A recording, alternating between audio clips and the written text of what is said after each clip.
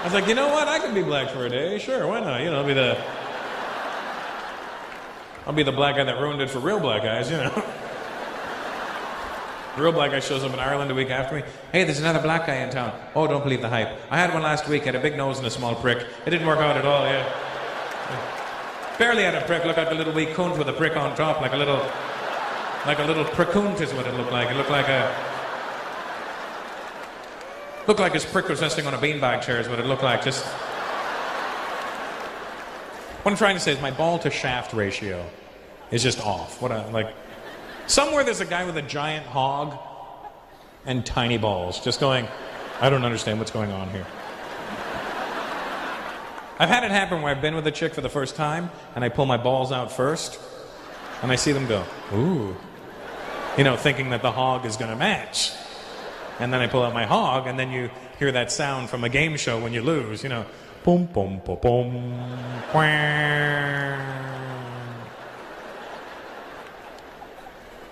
Any Filipinos in the house tonight? Nice. Hello, welcome to the show. Are you Filipino, bro? Are you? Why didn't you make any noise? Like, because you can see that I'm here. I don't have to make noise. If you can see me, you know I'm here. What's your name? What? Bob? Bart? Mark. Oh, why did it sound like you said Bob and Bart? Bob, Bart, Mark. That doesn't even... Bob, Bob, Bob, Bob. Are you doing chicken impressions right now? Bob, Mark, Bob.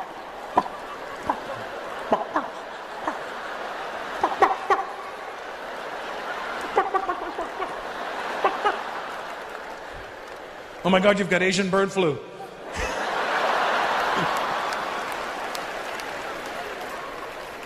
Have you been to the Philippines, Mark? It's nice there. I had a great time when I was there. I like the people. They're very sweet. Don't you notice that when you're there? Everybody sings to you. Hello, sir. Good morning, sir. Thank you, sir. Don't touch my puwet, sir. Saudi guy, you know what I'm talking about. You own a few Filipinos back home. Don't act like I'm even making that shit up.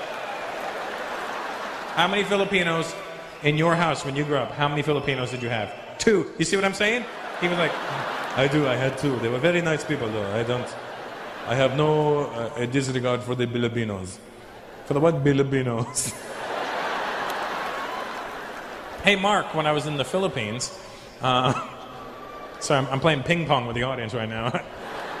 And by ping pong, I don't mean anything by that V.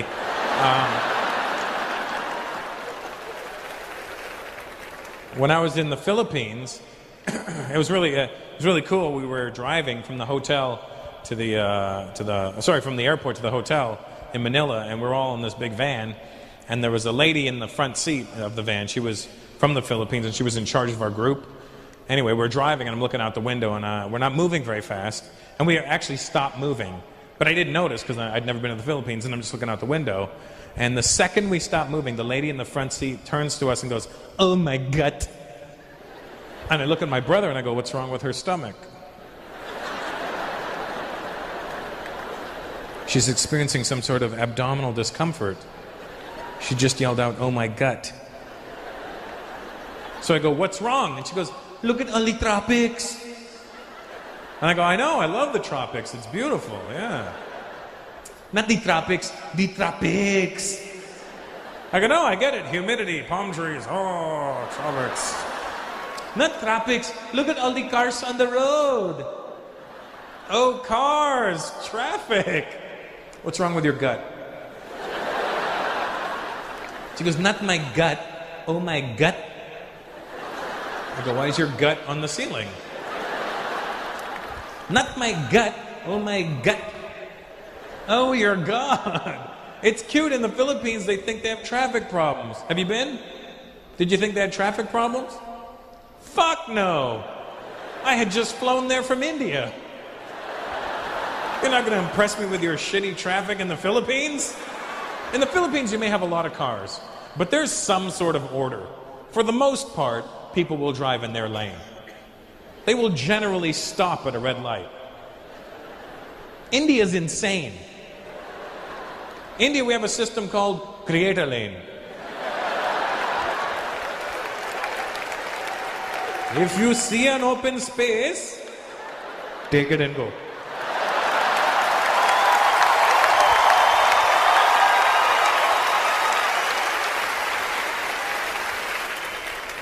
Traffic never stops in India, never.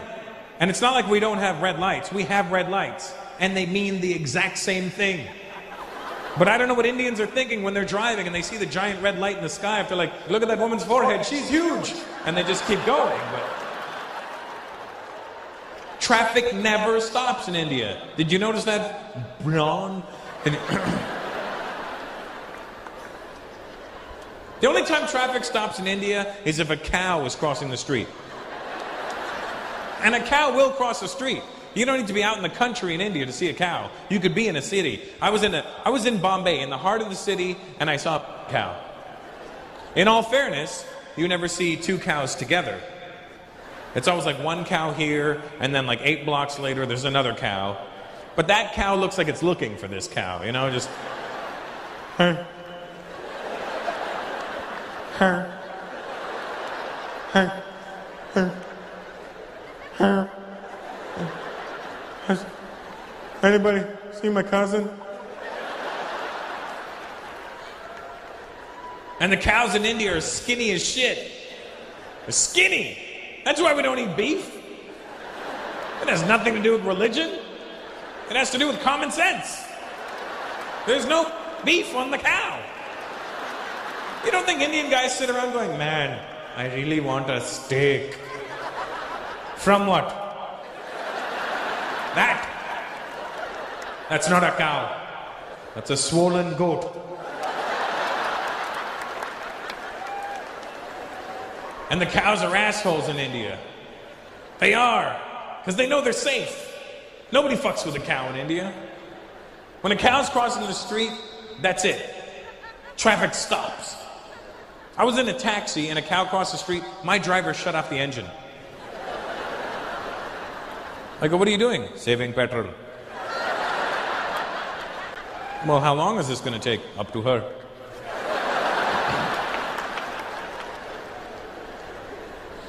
The cows know they're safe. Nobody honks their horn at them. Nobody pushes them. Nobody's like, come on, cow, move. Cows know they're safe. They just walk slow.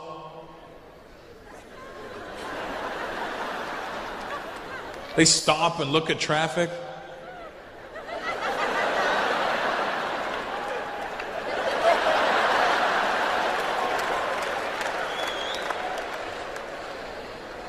They even moo with an accent. Moo? Oh, moo.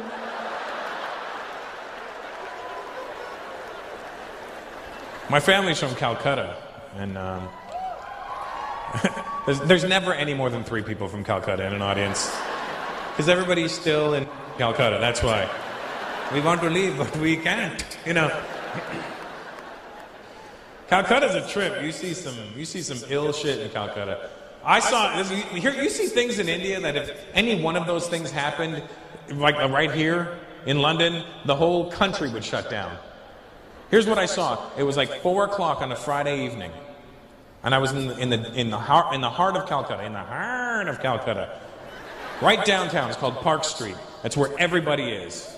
It's like being in Piccadilly Circus, like when everybody's there. And here's what I saw. I was in a taxi, right? And first of all, if you're in a taxi in India, you know you're not moving very fast. And at rush hour, you're not moving at all. So I'm an idiot for getting in the taxi to begin with. Because when you are in a taxi and you're not moving, people pop out of everywhere and try and sell you shit you'd never wanted ever. I'm sitting in the cab, this guy, ding, ding, ding. What? You want cauliflower? What? When have you ever been sitting there and go, man, I could really go for some cauliflower right now. And it looked delicious. I'm like, no, I don't want cauliflower right now. Bouquet. The fuck is a bouquet? Flowers, bouquet of flowers. One bouquet. Bouquet? No, I'm fine. But you want?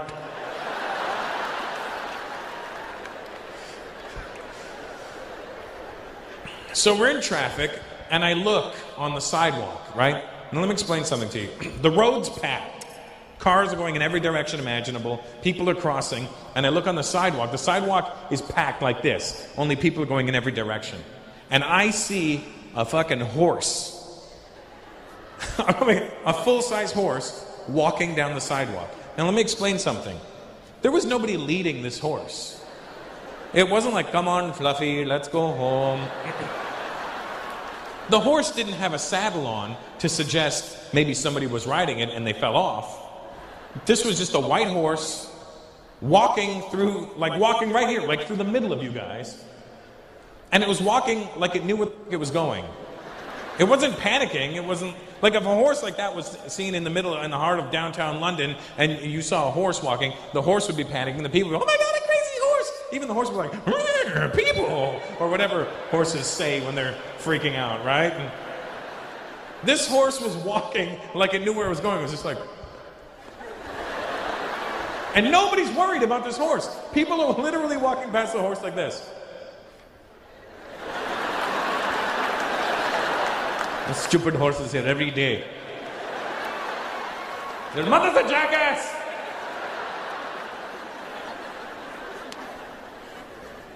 You see some wild shit over there. Homelessness, I realized, India does not have a homeless problem. Let me explain. The rest of the world has a homeless problem. England, you could say England has a homeless problem. Let me tell you why. Because the homeless people in England, at some point in their life, lived in a home. Now they no longer have a home, therefore they are actually homeless. India has generations of homeless people. They're so homeless, they don't even know what the fuck homeless is. I saw a dude sitting on the sidewalk. I go, hey man, are you homeless? He goes, no. I go, where do you live? Right here. Where does your family live? Here, here, and here. Could you please get out of my living room? I'm trying to watch the cow cross the street. A lot of poverty in India. Did you notice that there?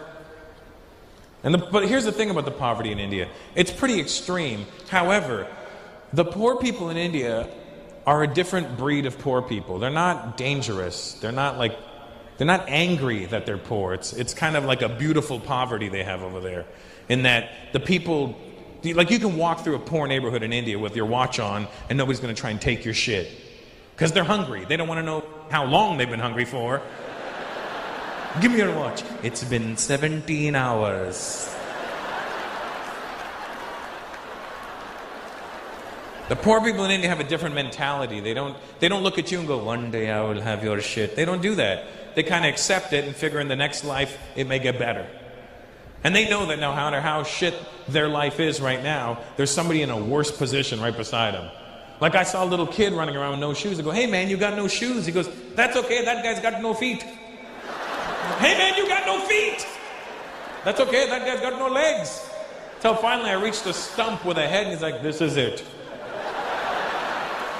This is as bad as it gets, but at least I have my health. Could you please pick me up? Here comes the horse.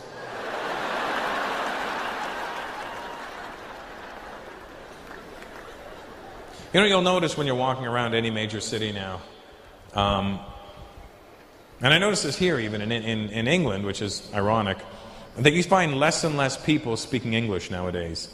Like even in America, I walk through any major city, and I hear people speaking every other language but English.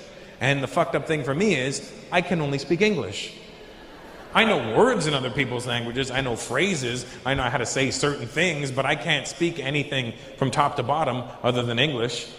And which, you know, like if I was to talk to you, if I was to start speaking Punjabi to you, I know enough to start the conversation, but then if you replied, I would just go, yeah, right? Like, that's why I've created my own language. I'd be like, oh, kya haal hai ji? Oh, TikTok goes in. I'm like, but. That's what I would do. That's all I do. I've created my own language. It's called but. And then, you know, with Indian people, because we have so many dialects, they may just think, oh, I don't know that dialect of, what is but.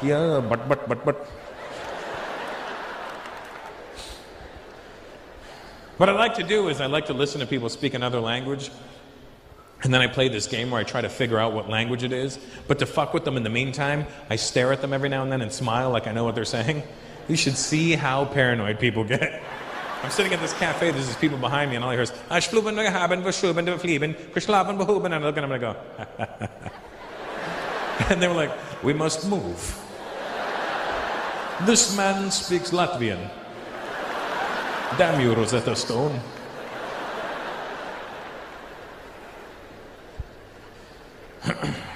But I always listen for like the one key word in English, you know? You ever do that? Hear somebody speaking another language, and you listen for the one key word in English, and then you try and piece together what they're talking about. But the funny thing is, you'll hear a word that sounds like an English word, but it won't mean the same thing to them. Like, they'll be like, this shopping mall. And you're like, aha! They're going to a shopping mall. But then you find out that shopping mall means bread to them or something, you know?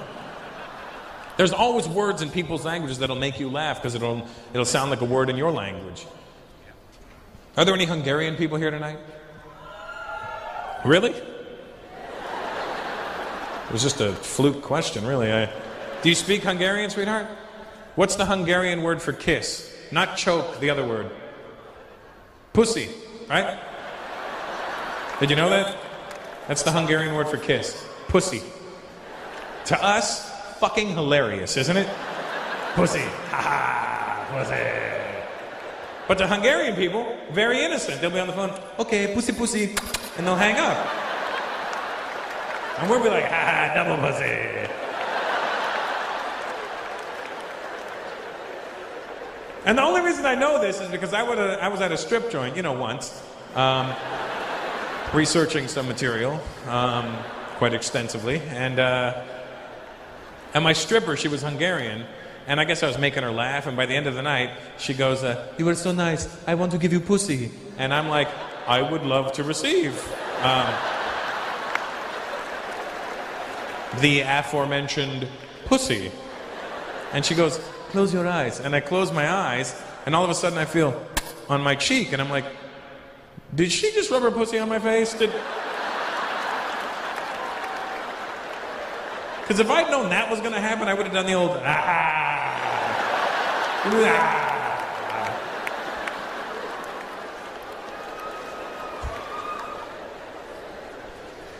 But you'll always hear words in people's languages that remind you of words you know. Like when I was in the Philippines, I forgot that I knew the Filipino word for tits, which is susu. Now, susu just sounds funny in English, but it's even funnier for Indian people because susu is what we say to a little kid who has to go to the bathroom. What's the matter? You have to go susu. You have to go susu.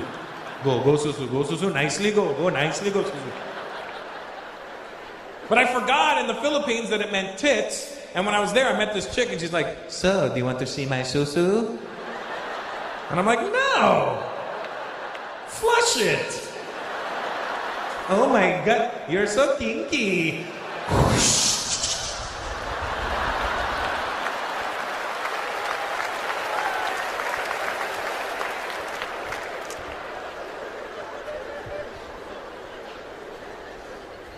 But susu is one of those funny Indian words, you know. All Indian people know the word susu. You know susu, don't you? I'm looking right at you, buddy. Yeah. No, we've moved on from pre-on these. You know what I'm talking about, right? Here's the funny thing about the word susu, is that to Indian people it's pee, and to Filipino people it's tits, and in Malaysia, susu is milk. So, theoretically, if you drink too much susu from a susu, you'll have to go susu.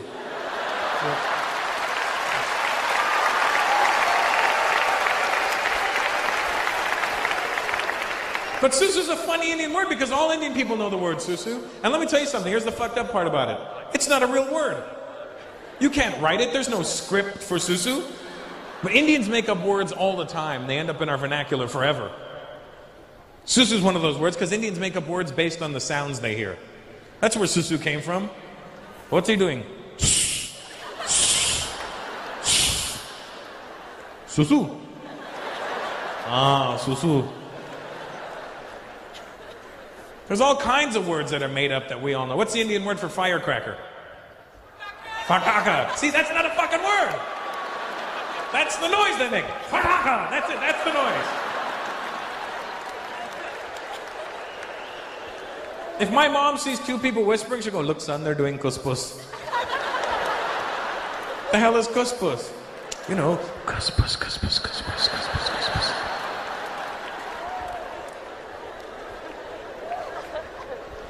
The Indian word for flip-flops is chappals, but the nickname, chatpats. You know why? Because when you're walking, they go, chatpat, chatpat, chatpat, chatpat. When I was in India, they have these three-wheeler taxis, and I was with my cousin. I go, hey, should I call a taxi? She goes, no, I will. Oi! Fatfatia! Oh, what? Fatfatia! What the fuck is a fatfatia? That's the noise they make. Fatfatia, fatfatia, fatfatia, fatfatia.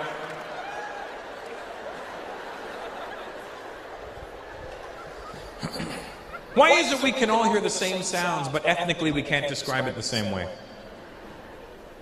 We can't. You ever see, if I ever have something I need to know the answer, like if there was a situation, and say there was a fight that broke out, and I wanted to know what happened, I would have to ask a white guy. Because a white guy's the only one who'll describe it properly. What happened? Oh my God, dude, this guy rolled up, he started talking shit, and the other guy hit him. It was over. You ask an Indian guy the same question? I don't know what fucking noise he heard. What happened? This guy came up, blah, blah, blah, and then fuck, he hit him with this.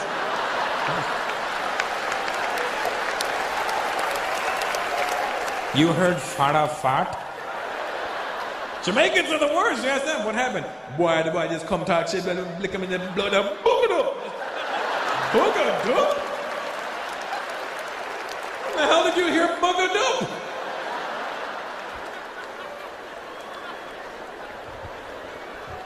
You went to the bathroom just now, right? You went to the... What is your name? Bav? Apparently some ladies like you in here, Bav. Don't get all fucking sheepish on me now, Bav. How old are you, Bav? 28. Now, let me confirm this with me, Bav. You're 28. I'm 40. Aren't Indian parents obsessed with their kids going to the bathroom? It's true. From the age of 3, when you start going by yourself, for the rest of your life, your parents want to know what's going on in there. I'm 40 years old. If I go to my mom's house, Mom, can I use the bathroom? What do you want to do? Whatever I want to do, I can do it myself. You cannot go to the bathroom around your parents. Indian parents, they want to know. There's always like they want to know before you go in. There's like the pre-game interview. And then there's like the post-show press conference when you come out. I remember 5 years old, I go to my dad, Dad, I got to go to the bathroom. He goes, okay. Big job or small job? What? Big job or small job? I don't know, I got to shit. Big job. Go nicely, go nicely, go.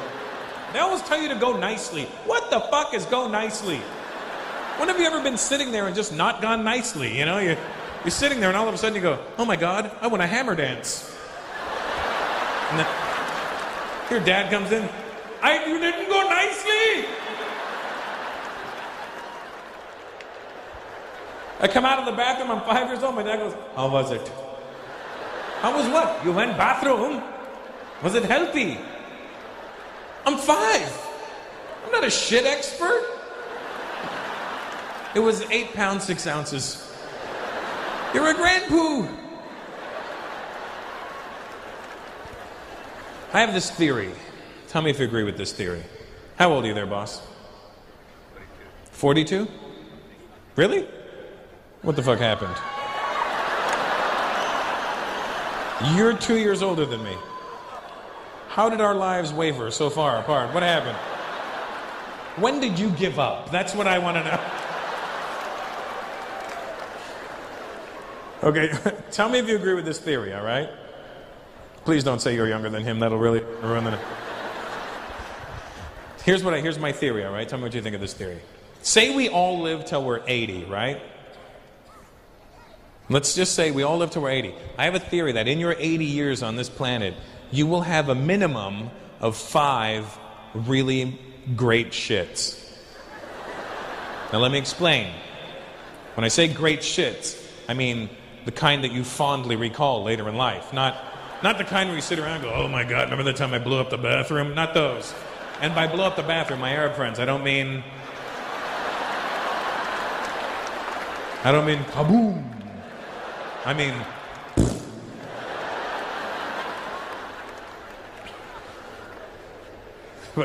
when I say fondly recall, I mean the kind where, you know, the kind of where you come out of the bathroom and you feel lighter.